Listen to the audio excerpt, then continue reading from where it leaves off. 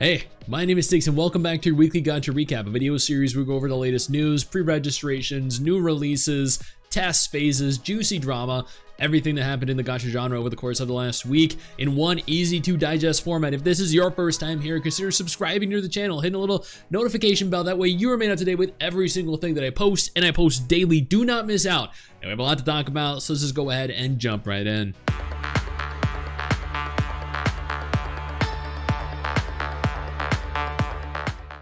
First, Nikke is holding their Evangelion collab. This rolled out just a couple days ago. Right now, there is one character that you can recruit. I believe the character is Asuka. I completed all of story 1 so far. I've been having a lot of fun. I haven't rolled for her, admittedly, because I'm not sure how she's going to ultimately fit into my team composition, or who's going to potentially even work with her or be better than her, or if she's even worthwhile. But this is an Evangelion collab and I really want to, given I wasted several $100s, I think, attempting to obtain A2 and 2B when the Nier collab was ongoing, and I still have no regrets. Gamescom 2024 is still, I think, in progress. Maybe it's finished. I don't know. Either way, I don't watch it, but I do keep up to date with the awards aspect of it, of which Genshin Impact, Zenless Zone Zero, and I guess Monster Hunter Now were 3 very strong contenders. This isn't like most game shows where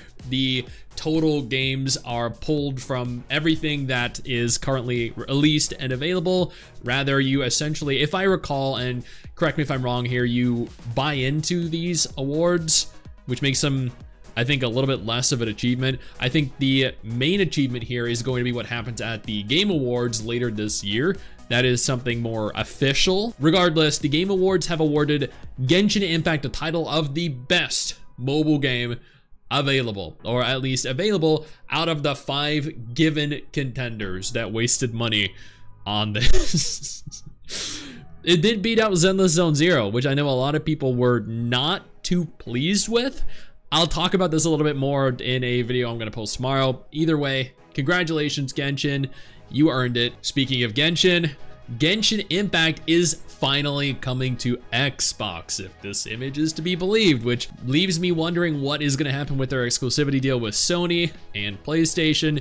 Either way, I think this is just going to open up the game to even more players, helping the game grow even further, increase Hoyo's reach and their revenue by even larger amounts, which is crazy because they're already the biggest Gacha studio out there, and one of, if not the highest grossing, most played Gacha games in the world. Now, backtracking a little bit to Zenless, Zenless has confirmed that they are going to be attending PAX West 2024. For attending the booth, you get a variety of different rewards. I'm not sure what they're gonna preview at PAX West.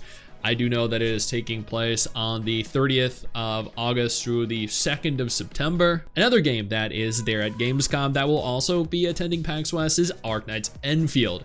Now, they have been posting a little bit of activity over on Twitter recently. They posted a, not necessarily a recap, but something to look forward to. They had a bunch of very attractive cosplayers, guys, girls doing a phenomenal job in incredibly attractive get-ups. They are recreating the characters phenomenally. You got to give it to them.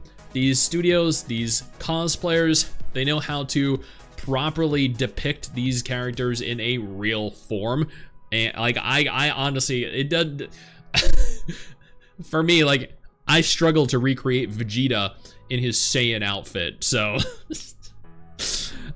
I gotta give him credit there. Either way, Arknights Endfield is one of my most anticipated upcoming Gacha games, and I can't wait to see what they further reveal at Gamescom and then at PAX West. Before I discuss any additional games, let me take a moment here to thank my incredible patrons over on Patreon and my YouTube channel members, allowing me to continue to do dedicated videos like this every single day. You guys are phenomenal, and I gotta thank you all enough for the support. Now let's keep talking. ReZero, Witch's Resurrection, is confirmed to be releasing on August 26th. This is not a game that I'm interested in, but will probably stream anyway because it is essentially my job.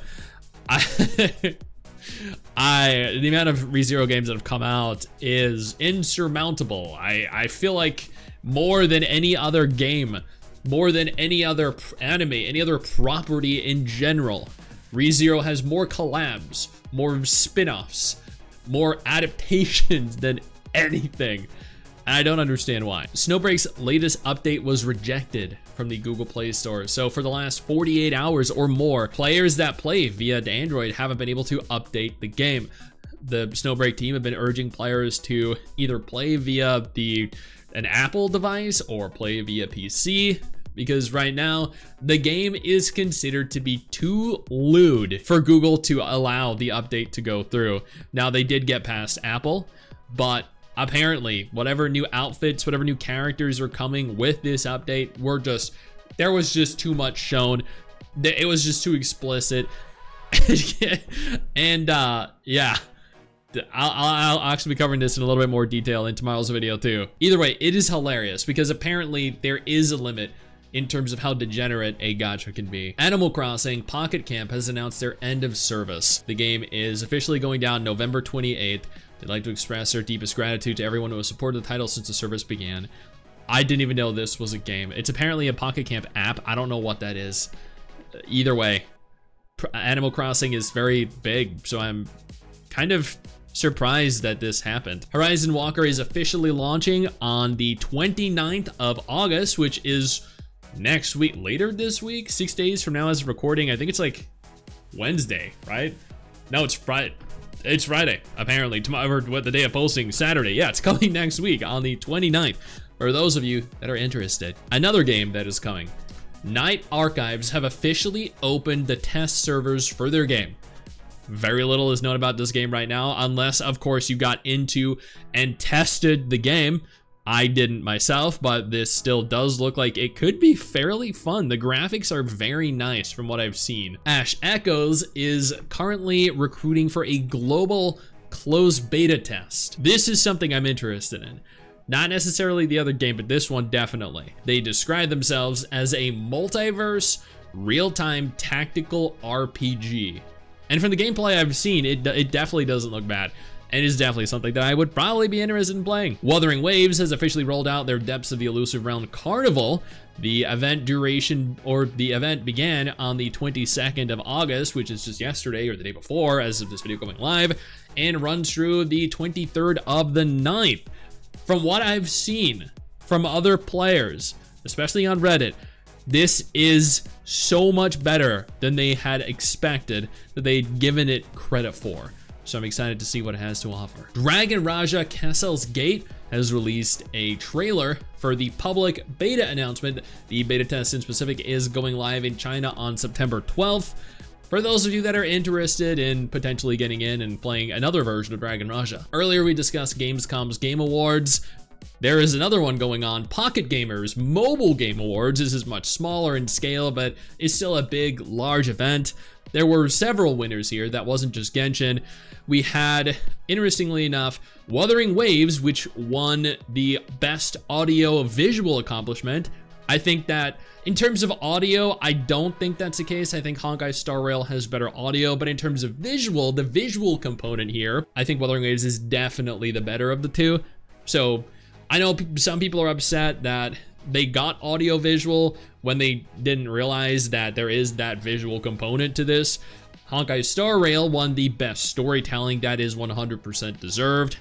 Hoyoverse won the best developer 2024. I know people they stared at that like, really? Really? And then Monopoly Go won Game of the Year. That definitely threw people off. Not Wuthering Waves, not Zenless Zone Zero, not Honkai Star Rail, not AFK Journey, no. Monopoly Go. Cat Fantasy has officially, as of the last 48 hours, launched. I've been streaming this over on Twitch and the YouTube channel. If you're interested, I'm gonna be streaming day 2 live at like around 1 p.m. Eastern Standard Time for a few hours. If you're interested in whether or not you should play, come on over, take a look at what the game's like, ask me whatever questions you want. Infinity Nikki has opened recruitment for their reunion playtest. This is gonna take place on the PC and mobile platforms. You can sign up by clicking the link that is on their Twitter and across all their different social media platforms. Mrs. Stix has applied for this. I haven't, because I'll just watch her do it. Maybe I should apply just in case I get in, just so she can play it, I guess, and do a video on it. I don't even know if this is my style of game, but I guess I probably should play it. A friend of mine, Oofy TV, she really liked the game from what she told me. And finally, you can also pre-register for the game on Android and iOS right now. So go and do that if you're anticipating the game. Now that is everything that happened in the gacha genre over the course of the last week. If none of this is of any interest to you, absolutely no problem. I got you covered 2 different videos on the screen right now that might be more up your alley.